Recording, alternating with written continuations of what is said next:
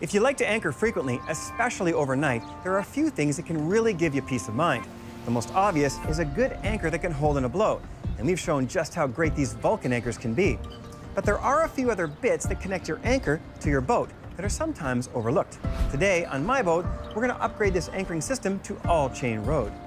Before placing an order, you need to check the dimensions of your windlass Gypsy. Order the wrong spec chain, and it will either jam or skip. Most of these top-mount Lumars run a 5/16" Gypsy in North America. Fortunately, Titan makes an ISO high-test G43 spec chain. Now, swapping out a heavy anchor and rode is probably best done when the boat's still in the hard. But if you're like me and you do your best thinking while floating, your boat might already be in the water. So you got to plan ahead a little. We could put the dinghy in and drop all the chain and rode into the dinghy. Or we could just turn the boat around, overhang the dock, and do it right on the dock. To make life easy, we've borrowed a wheelbarrow to stake all this chain and rode into. The nylon is pretty tough, but over time it can get a bit moldy.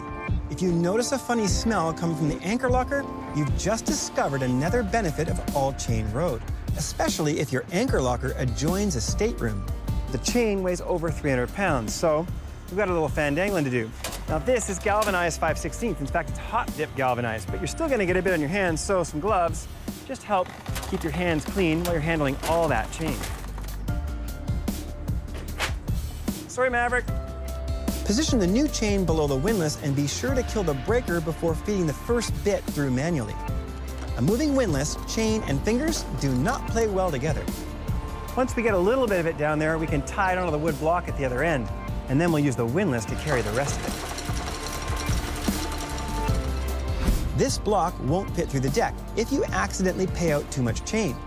But it is also important to tie it off with something you can easily cut if you have to let it go in an emergency. Now you can use the windlass to feed most of the remaining chain into the locker. One great thing about chain is its tendency to self-pile with minimal tangling. With a few feet left on the dock, we set about securing the anchor.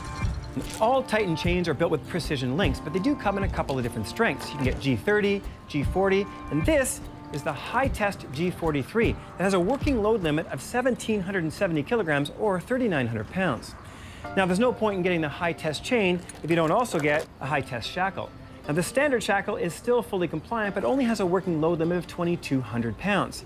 They do have a black pin shackle, though, that has a working load limit of 4,400 pounds, much more than just this 5/16 chain. So it's important to match the appropriate shackle to the appropriate chain.